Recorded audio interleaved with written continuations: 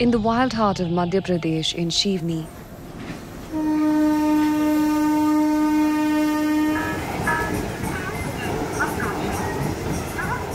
a real-life inspiration for Rudyard Kipling's Jungle Book, a landscape once known for its harmony with nature. But climate change and decades of chemical overuse on its land have disrupted that balance, hardening soils and bringing erratic rains.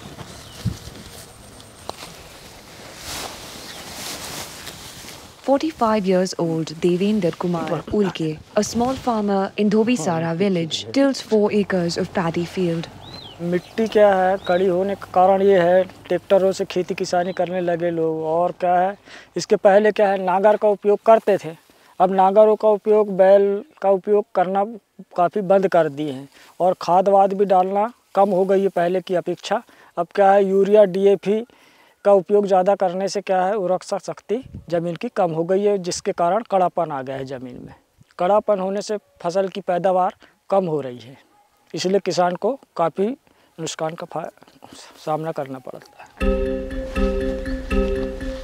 This year in June, Devender tried something new. He applied basalt rock in the form of dust on 2 acres of his land, leaving the other 2 acres untreated. The difference, he says, is striking. Fewer pests, healthier crops, and moisture that held even after the rains. ये इस ज़मीन की मिट्टी है और ये इस ज़मीन की मिट्टी है।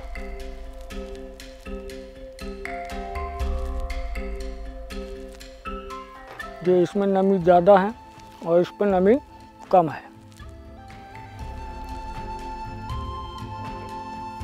For farmers like Devender, this feels like a turnaround. But this simple grey dust is more than a fertilizer substitute.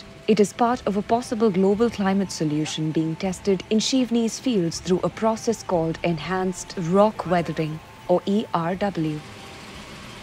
By spreading finely ground basalt dust over fields, ERW mimics nature's own carbon-trapping cycle, locking away carbon dioxide while also helping soils breathe again. Devender claims his 2-acre experiment with basalt rock dust with basalt dust, or what they call Mati Purak, has brought clear results in the matter of months. माटी पूरक नहीं डालने से ये बीमारी लग गई बाकी खेतों में, और जिसमें माटी पूरक डाला था तो उसमें मेरी फसल अच्छी है और एक सी फसल है। माटी पूरक नहीं डालने से मेरे को काफ़ी नुकसान, 50,000 का नुकसान हो गया।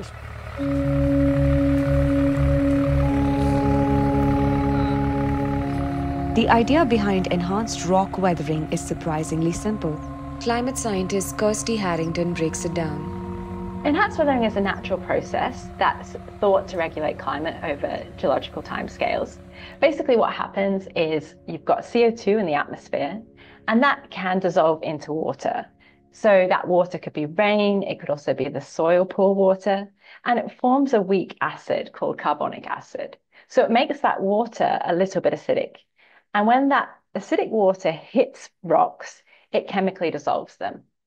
So that dissolution process releases nutrients, and it also releases an aqueous form of carbon called bicarbonate.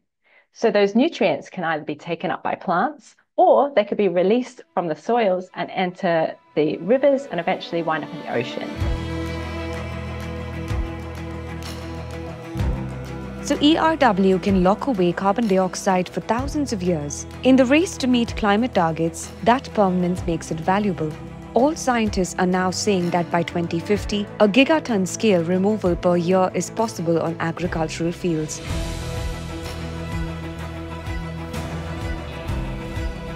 India, with its humid conditions, abundant sunshine, and vast basalt reserves, offers ideal conditions for ERW developments. And private companies today are racing to unlock this potential, turning it into tradable carbon credits. Devender's 2-acre experiment was carried out by Mati Carbon, one such company. The company claims that the deployment of over 200,000 tons of rock dust has already helped sequester 1,000 tons of carbon dioxide for their international clients. In 2021, I visited some farms in central India, in Chhattisgarh, and I realized the climate adaptation need and the urgency of the climate adaptation need. तो जैसे कि तना छेदक की बीमारी लगती है आपके धान को, तो वो क्यों होती है? वो सिलिका के कारण होती है. Focused on smallholder farms in the global south, they now aim to work with 100 million farmers through a non-profit controlled business model. I could see enhanced rock weathering potentially solving for their adaptation need and at the same time being financed through the carbon finance. I could see that we could scale this in this decade, and it was a gigaton scalable pathway. So how does one calculate how much carbon has been finally sequestered through an ERW intervention? By figuring out alkalinity in soil, water and gases, which basically means figuring out how much carbon dioxide is present in each state. A careful measuring and verification process should give you this number, which then gets translated into carbon credits. All these measurements go into our modeling system where the geochemical modeling and the system modeling is done for the export of the alkalinity from the fields to the ocean. And that model then is able to provide us a robust and sort of reliable way of quantifying the carbon which has been removed. However, scientists point out that it is still early days for ERW, and uncertainties around quantification can abound for several reasons. The uncertainties lie in how large the system is. So if you think about enhanced weathering and the whole system, you apply the rocks to the soils, but those dissolved products, once the basalt dissolves, have to make it from there through the soil system, enter the rivers, and eventually wind up into the ocean. So that's quite a huge system to take into account.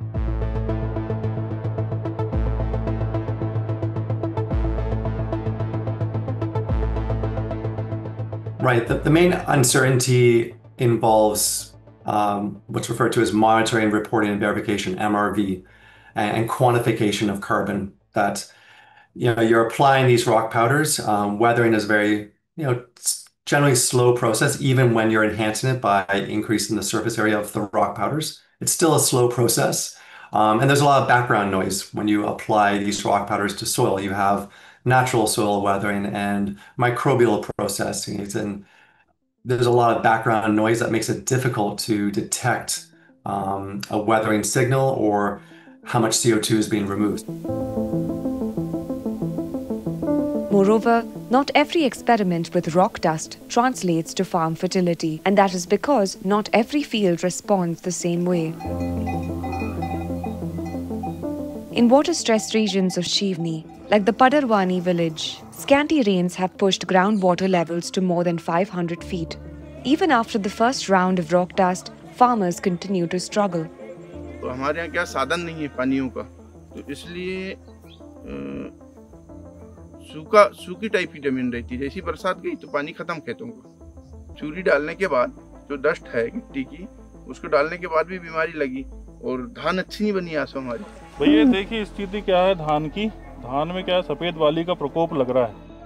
Scientists explain the inevitability of such cases because natural systems can be complex. Well, I think it is dependent on the natural soil conditions to start with and how weathering sort of flourishes. So, for example, there might be certain microbes that benefit weathering and can help increase those reactions, and they may not be present in certain fields. It could also be the pH, the initial pH of the fields. They might be too basic, and therefore that slows weathering down. There could just be less water than other fields. So there's a lot of different conditions that can come into play to cause some fields to be a little bit slower to weather than others.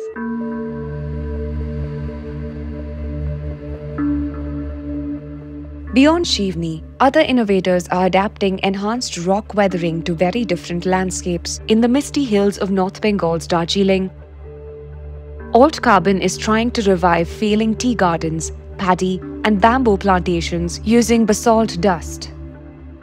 I'm a tea planter myself. We realized very early on that to be able to get the Darjeeling tea industry out of its financial decline, it's important for us to improve the per acre revenue.